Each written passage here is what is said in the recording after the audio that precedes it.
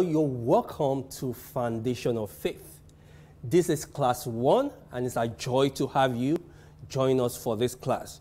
For this class, we will be taking the class in 4 lessons: man's condition before salvation, love, mercy, grace, and faith, the benefit of the new birth, who we are in Christ Jesus.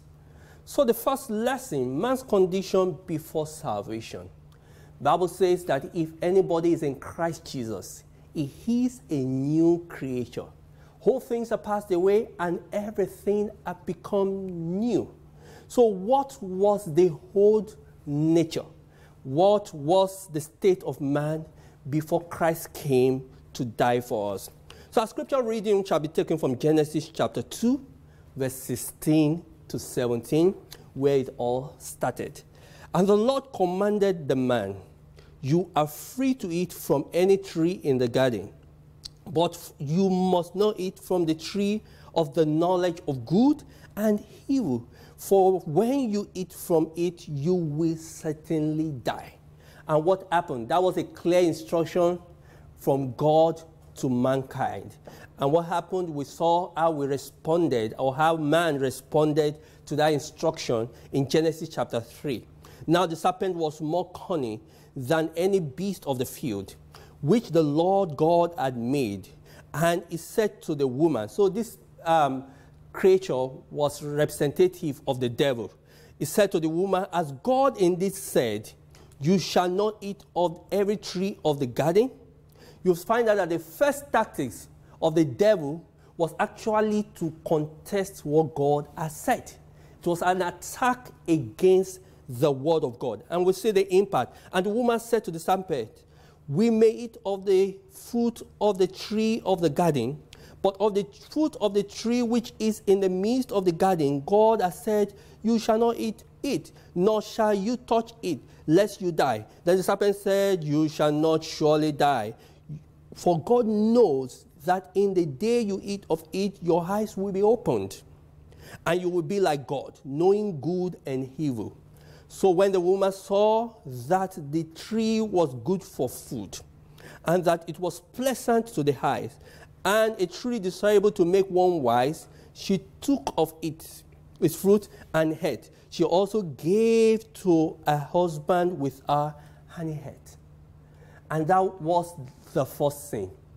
But we can see the root of that sin was an attack of the devil on the integrity of God's word, what God actually said. And as man doubted what God actually said, it led to unbelief.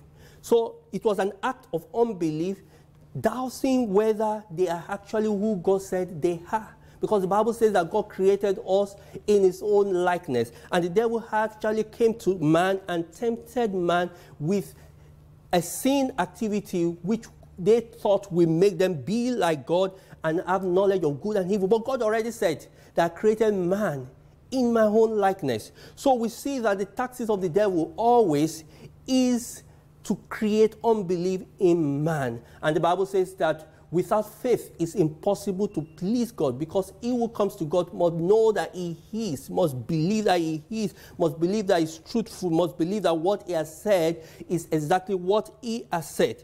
But what was the impact of this on all of us? Everyone. Bible says in Romans chapter 5, verse 12 to 14, "Therefore, just as through one man sin entered the world, and death through sin." So that act of Adam and Eve in the garden was actually an act that had impact on all humanity. Through one man, sin entered the world, and thus death spread to all men because all sin. Now, there's a tendency to ask the question, was I there? So how come the Bible says all sinned? And what was the impact of this on humanity? We can also see in Romans chapter 3, verse 23. The Bible says, "For all have sinned and fall short of the glory of God." Now, the statement said all, which means there is no exception. The verse 22 actually talk about the fact that there is no difference, which means there's no exception. There's no difference. All are sinned and fall short of the glory of God. I believe Paul was speaking to a congregation at that point, which could include some Jews and could also include some Gentiles. And there could be a tendency for the Jews to feel like, we are the ones who have been worshiping God all this while. I pay my tithe. I come to the synagogue. I read the scriptures. I do all of those religious activities. And the same way, some of us may also think that we were born in church and have been a little bit more morally upright than the other person. But the Bible says when it comes to our righteousness before God, all are sinned. All are sinned. So it was a state of universal sinfulness, and we were all guilty before God. Another scripture that explains this is in Ephesians chapter 2, verse 1 to 3. And it said, and you he made alive, who were dead in trespasses and sin. Let's pause for a moment. To be dead means to be powerless. To be dead means to have no choice.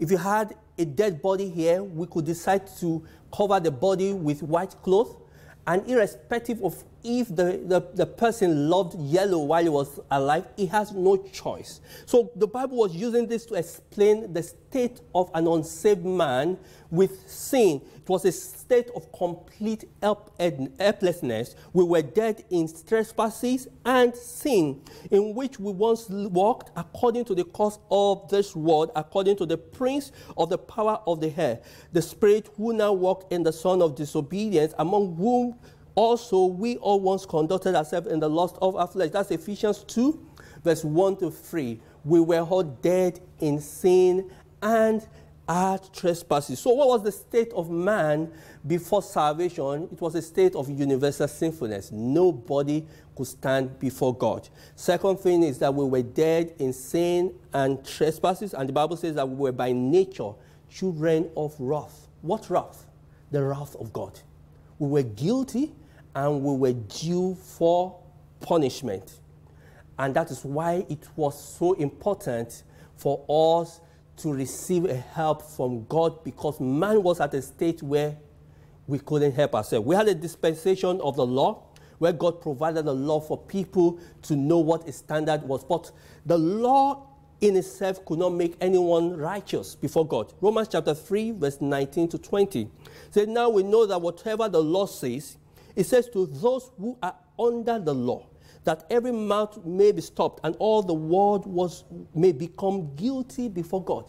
So what was the purpose of the law? It made us guilty before God. The law did not make us righteous before God. In all of our attempts to do it, we saw the standard of God, and we saw that man could not, by the obedience and observance of the law, fulfill the expectation of righteousness. Verse 20 says, therefore by the deed of the law, no flesh will be justified in the sight, for by the law is the knowledge of sin. So the law gave the knowledge of sin, but could not provide justification.